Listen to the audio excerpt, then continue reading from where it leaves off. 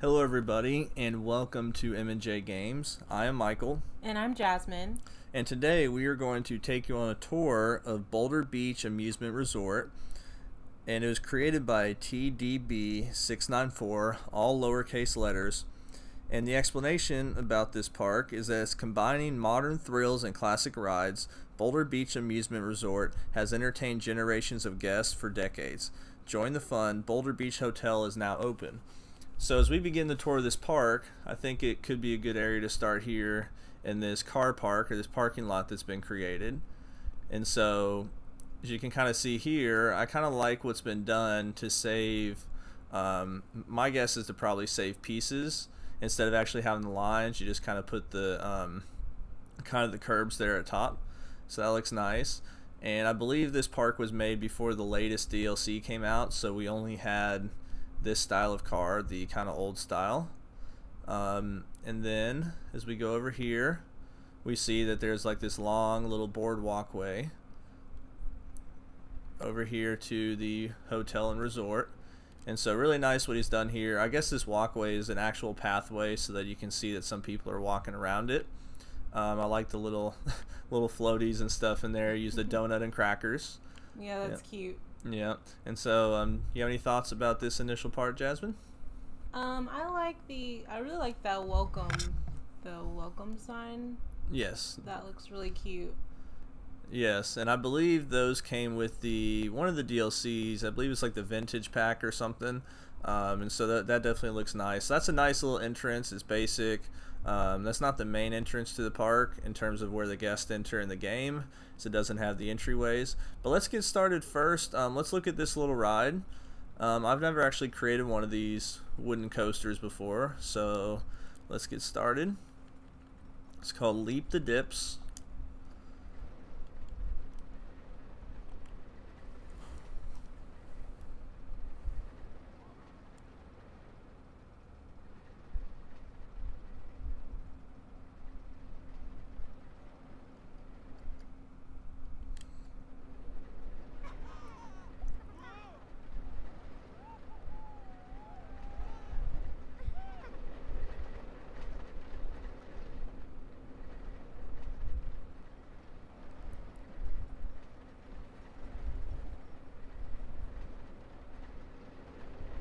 Well, I kind of like how you curved it underneath the start. Yeah, for sure.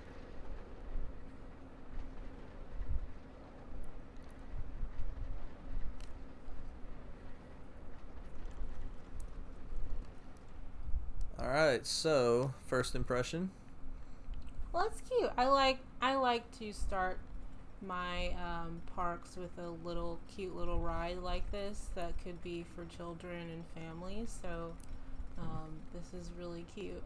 And you said you liked it where the car went right underneath the chain right here? Mm-hmm. Yeah, I like that too. And like I said, I've never built one of these, but I know from listening to other people who have made them or have ridden stuff in real life, like these things, you don't bank them at all, and they're supposed to kind of have some kind of rough turns to it. I do think it was fun. I actually picked up a good amount of speed kind of going right here, more than I kind of was expecting. I would say the only thing is I think some of these hills are just a little bit too quick. Together. Yeah, too close together and too quick. So it kind of seemed like it jolted you up out of your seat to where if this was real life, that probably would be a little bit uncomfortable. But outside of that, I think it's a really good ride. Little basic, just a basic station, but it really works. And I like how it goes right beside the pathway or the walkway to like you're going to the hotel. So I definitely think overall good ride. I like that design right there. Kind of makes me feel like the circus or something. Now let's go to the actual entryway in the park. And it's kind of hard to see here because he kind of hit it, which looks, I think, is a good thing. So if we were entering the park, this is where we would enter from. And I like when creators kind of hide the entrance, right? Because it's not a, you know what I'm saying, it's not that visible, and you can kind of make it seem realistic as you're coming into the park. So it's very heavily shaded. Let's see. So what does that go to? So this goes to, okay, so this is a coaster. So let me zoom out real quick and actually see what this coaster is. All right, so one thing we can tell is this is a very compact park, right? So let me pause that so we can jump on that coaster. Yeah, what do you think about the station here? It's different. I mean, I like it. Yeah, it's definitely different. I think it looks good. You used a lot of different pieces. You used the what's this called? The ceramic. It's not ceramic. Why am I forgetting? The ceiling panels. That's it. And these are actual coaster supports. So that's nice. And colored it to fit the scheme of the ride. So let's go on and ride this. It's called Helix.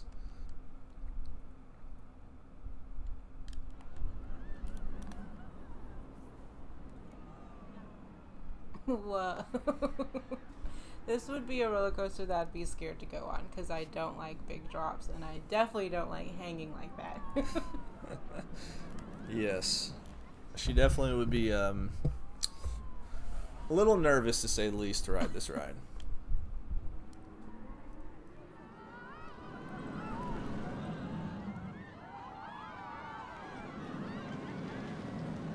Looks like it has a lot of speed to start off with.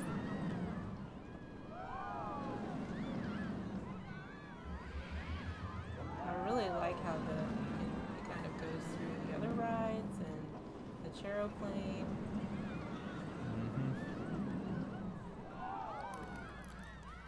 All right. So what were you saying right there, Jasmine? You liked what?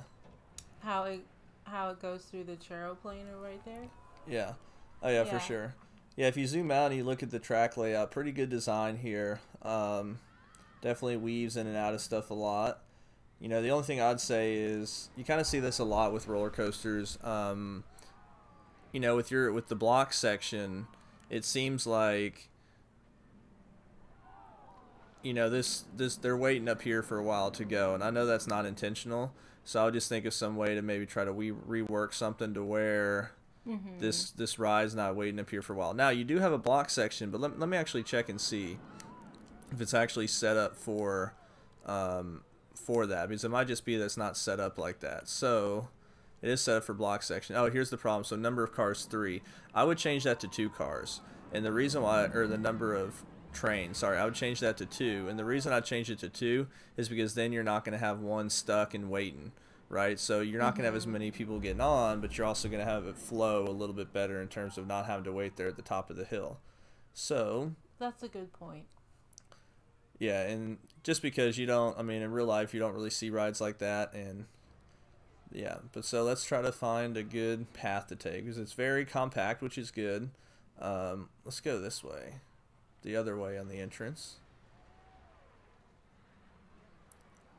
So I like these little picnic tables here. So is there a restaurant around here somewhere? Looks like there's first aid. Yeah, and I'm really not great with the camera. I'm getting better, but so forgive me. Restrooms. I like that little restroom area. That's nice and cute. Yeah, that's cute. Oh, people are getting stuck. Yep. Maybe it's just too small of a path. Alright, so I always forget what this thing's called, but it always seems like a popular ride. So let's go look at the next roller coaster. And let's see. Is there anything unique with this path? Yeah, so the path kind of goes up in the building. There you go. So this one is called, clicked on the wrong thing there. So this is a Typhoon and Infinite coaster and King's Crazy Coaster Ride. Let's pause it and let's get to the proper train. Alright. So while we're waiting for it to get started, let's look at some of the stats on this one. I know we didn't do that on the other one, just to kind of know where we're at. So biggest drop 35 meters, max speed 57. So it's 600 meters, so it's not too long of a ride. Let's see how many inversions. We've got 6 inversions. So enjoy the ride.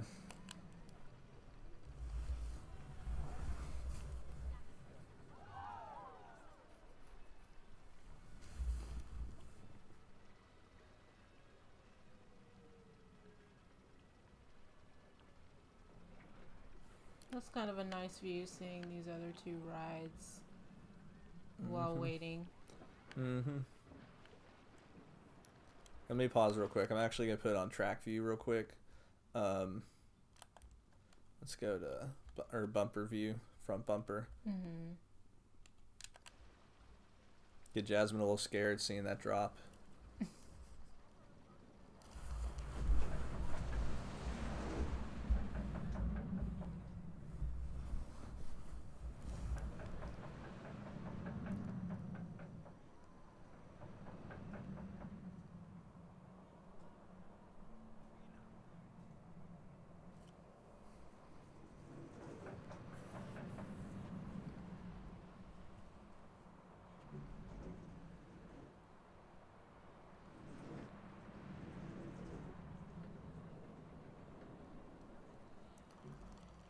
Alright, so that's the ride, and as you see, he's got the King Coaster statue out here, or whatever you call that, right? So what do you think about the ride? It was probably a little too twisty for me, but that's just my opinion. But I think it's really cute. The color reminds me of McDonald's. Also, if I was the creator of this roller coaster, I would want the cars to match, but that's another one of those things. It's just my opinion. Yeah, that's a good point. So, and it doesn't have to be anything crazy, but you could just, you know, try to make it match the ride and like make it more yellow with a little bit of red, right? And maybe that's because I mean not to generalize on gender, but me being a woman, I like things to match and coordinate. Yes, for sure. That's why our building styles a lot of times are so different, just because when we start a park, I'm like, I want to build big coasters, and she's like, I want everything to be pretty and cute, and yeah. So I did like this part though, right here. I think that was really a nice touch, where you have the Immelman type right here, and then you have the half corkscrew, and then kind of a barrel roll out of it. I just felt like right here could have been a little more smoothed out or something, because that seemed a little jumpy. But other than that, the rest of the ride was really smooth. I liked it. I still like this one a little bit more in terms of the track layout, because this one has a little more interaction with everything else. But that was really good. Now let's look at this pier, because I know you like making piers. Yeah, so let me play really it. Cute. Yeah, this is a cute little area. You got the little water coaster, or not water coaster. You got the log flume. I like this building. You know, it's basic, but it looks really cute for the area. Nice little covering for the queue. So let's see. Okay, you got a little the Zoltar. Is that what's called? From Big. Yeah, this is really nice. I like this part. I think you did a really good job with the hotel area, and then this pier area is really nice. Oh, I like this part. Underneath. Yeah, that's really nice. I wonder if. Okay, so I was seeing if the land was terraformed to that at all. Oops, did not mean to make that jumpy. So let's find this other coaster. Let's find this wooden coaster. Wherever. Okay, so I'm guessing it's here. Nope. All right, I'm gonna zoom out. You know, sometimes it's hard to find where the queue's at. Oh, it's way back here. Okay, I like this station. It's a different color, but it kind of goes in line with this design over here, right? Yeah. So, let's get on this wooden coaster, and let me pause it so I can make sure we get on the ride. So we're going to sit front bumper on this one.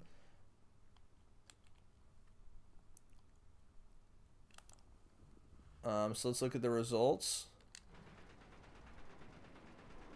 So max speed 54, so it's not a very tall one, but it looks like it's going to have some good air time.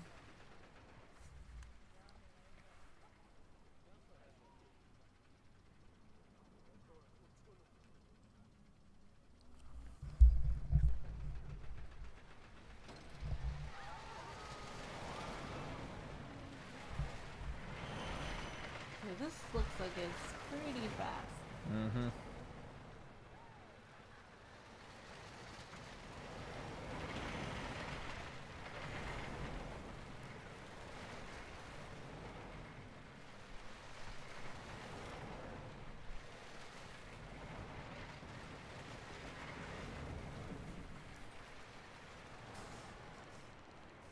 Alright, Alright, so I don't know about you, but that's my favorite ride out of the 4 that we've ridden. Really?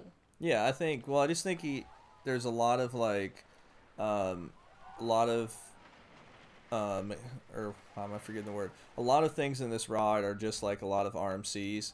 Like, you have a lot of these turns that kind of start one way, go another way. I think this one right here was the best part of the ride, this little turn at the end where you go kind of the opposite way of what you would normally think.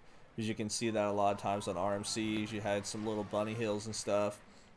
The inversions you have were the ones that you'll see on these hybrid coasters. So I think it's a very good job. Yeah. I definitely like it more than the previous roller coaster before this one. So is your favorite this one right here? Was that the first one? Yes. Yeah, I guess so. Yeah. I think the only real thing I would say for all the coasters is just rework how many coasters you have on the track. You don't need to have 3 coasters. To be honest, I never have more than 2. And the reason is because of this. I don't want them waiting at the top of the chain. Because if you think about brake sections, right? Brake sections are essentially you can't go past that until the other train gets out of the next brake section. So what it's doing is it's stopping it at the chain until the other coaster gets beyond a safe place so that nothing bad will happen essentially. And so I would just change that from 3 trains to 2 trains. That'd be all that needs to be done. And so anything else that you have to say about the park? What do you think about the hotel? So I don't think I asked you about that. No, it's really cute. I do think I like that pier section the best in this park. But just because it seemed really realistic to me. Yeah. Let's look at a view. We haven't looked at it from out here much. Yeah, that's really nice. Looks really nice, really cute. Yeah. And so, once again, this was Boulder Beach Amusement Resort by TDB694. So as always, make sure to go on the workshop and rate and subscribe to this creator's park. And if you like the videos, make sure and hit that subscribe button and stay tuned for more videos. Have a great day.